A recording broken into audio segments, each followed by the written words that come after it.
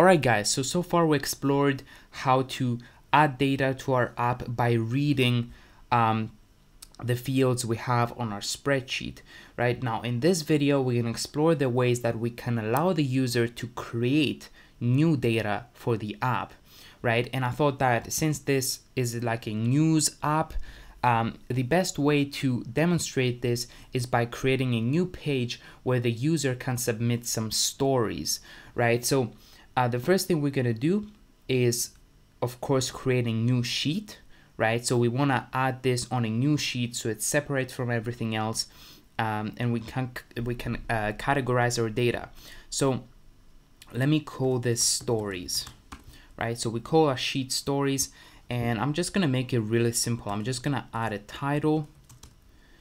So every story is going to have a title, and then here I'm going to have the story, right? So these are the headings of the sheet. And then we're going to go back to our app, and now we need to create a new tab, right? So I'm going to go to tabs. Let me refresh this so it captures the new sheet that we created. And let's go to tabs. We're going to create a new tab. We're going to call this stories, and the source of this is going to be the stories sheet, right? So we get a nice empty page, and I want to make sure that this is a details styling detail style page. Now we got an empty page, and what I think would be a nice element to add to this page, I'm thinking of adding like a list with all the stories that the users submit, and then above at the top I can have a post new story button, and that's the button that is going to link us to a new form where the user is going to be able to submit a new story. So what I want to do first, let's get rid of this title here. Let's add a new component, right? A rich text. I'm going to make this custom, and I'm going to say welcome to the user, or I'll say to the stories page. Here is where you can share your stories and concerns with the whole world, right? And I'm gonna make this H3, so I'm gonna add 3 hashtags so it's bold, and then below this we need to add an inline list, and this is where all the stories are going to be displayed. Now by default it gets the breaking news as the source for some reason, but I want to change this to stories, right? So now if we go on the story spreadsheet here and we add story 1 as the title, and then this is some text. Let's refresh this, and we should now get our first story displayed there. There we go. Let's change the label to stories, or I should say submitted stories, right? So we're going to get a nice list with all our stories. Later on we can customize this and maybe make it a title and have images for each story. We could do that as well, but first of all let's get like a basic thing working here. So now what I want to do next is I want to add a button right below the text here that is going to allow the user to submit a story. And what we're going to use is this component right here called the form button. And you can see that we have 2 button components, but this is just a button that you would use in order to link to a website or maybe link to another page and so on. That's not useful in this case. We want to use the form button. And what this button does, let me just bring it up here. And I'm also going to add a separator under the button right there so it looks nice. What this button does, this form button, when you click on it, it brings up a form, right? So it's really nice.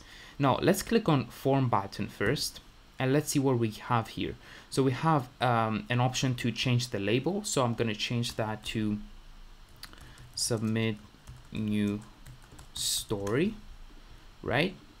And we don't have any more options here, but when we click on the button, we get this page, this sidebar right here, where we edit our form. So as you can see, the first thing we have at the top is destination, right? So this is where the data that the user submits on the form is gonna go. And we want that data to go to the stories spreadsheet, right? So we're gonna select as a sheet, as a destination, we're gonna select stories, right? And now you can see it automatically gets the two fields that we have on the spreadsheet right here. So the first one is a text entry, right? That's correct. This is just text. The second one is a text entry. That's just text. On a form, you can also add more components, right? So it depends on what kind of fields you have here. So if we have like an image field, which we're gonna add in a second, I'm gonna show you how to do that as well, then we can have a file picker, for example, or an image picker, which will allow the user to upload an image from their device. But we're gonna explore that in a second.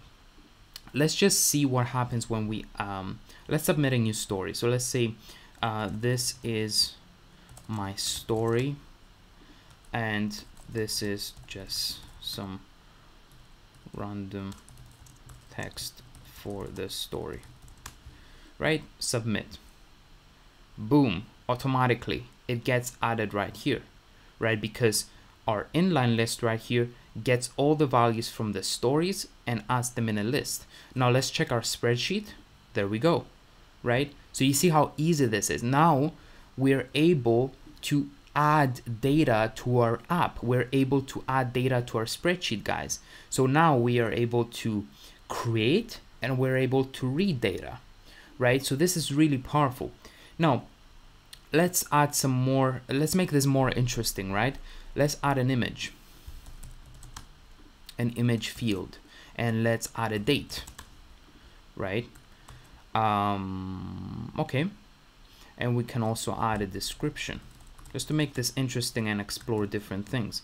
So I'm gonna put the description right there. I'm gonna put the story, image, and date. Perfect. So now we need to go back to our form and we need to add those extra fields in the form, right? So if we add a new component for the description, this is going to be a text, right? So we're going to have to select text entry, right? And I'm gonna let's see.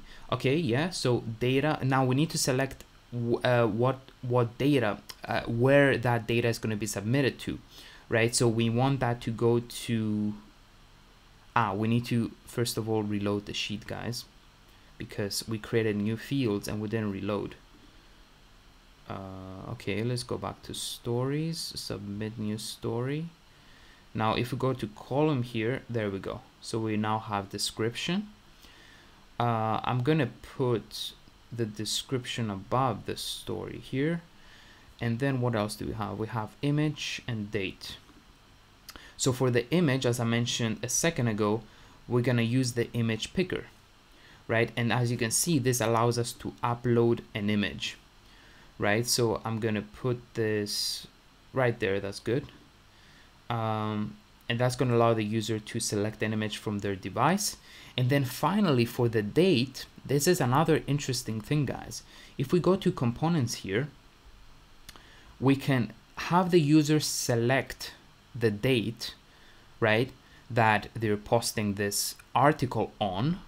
However, I think that a better way to do that is by choosing this element right here, current date and time form submission at form submission. And as you can see, this is a special value because when we add this to the form, it is not gonna appear on the form. This is like a background operation that takes place. And what's gonna happen is that at the time when the user is gonna click on that submit button, Glide is gonna find the current date and time and is gonna submit that value on the date field, right? It's gonna submit that value right here. So this is really, really nice and powerful, right? So that's pretty much it. So now let's test this out. I'm gonna pause the video. I'm gonna try and find an image, guys, and I'm gonna submit this form.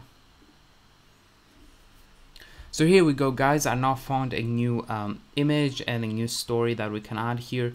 So I'm just gonna give it a title, visiting a volcano, and then I'm just gonna say this is my story of visiting a volcano. Then here in the story, I just found some text, which is not really a story. It's just some, I don't know, I didn't even read it.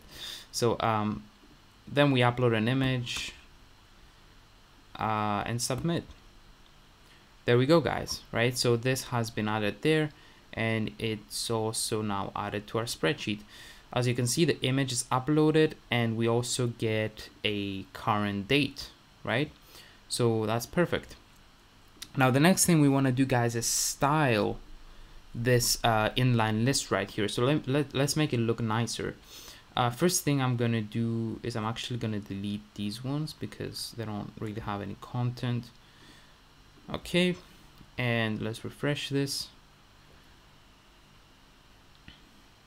Okay, so I'm thinking of making this tiles, right? So we get a bigger image there. It gets values from stories, that's correct. And the title is set to title, description is set to details, is set to description, perfect. And then image is set to image. Now let's see what happens when we click on this. Oh, nice. Okay, so it has already kind of made it look nice for us. So we have a title component here with that, which has the title there. Okay, perfect. Details has the description, then it has the image on the background, perfect. Okay, so this is the title component, and then we have the date there, date submitted, perfect. Okay, and then we have the story down here, which is set to the story field, perfect. So there we go, guys. This is our template for the stories. So every time a user submits a story, it's going to be displayed in a list here, and then people can go in and edit read the story, right? So this is it for this video, guys. Now you know how to create data, how to allow your user to create data for your app. You know, so the app now becomes more powerful. You know, there's a lot more things we can do and interact with the user. There's so many more things the app can do and the user can interact with it. So yeah, guys, this is it for this video, and I'm gonna see you on the next one.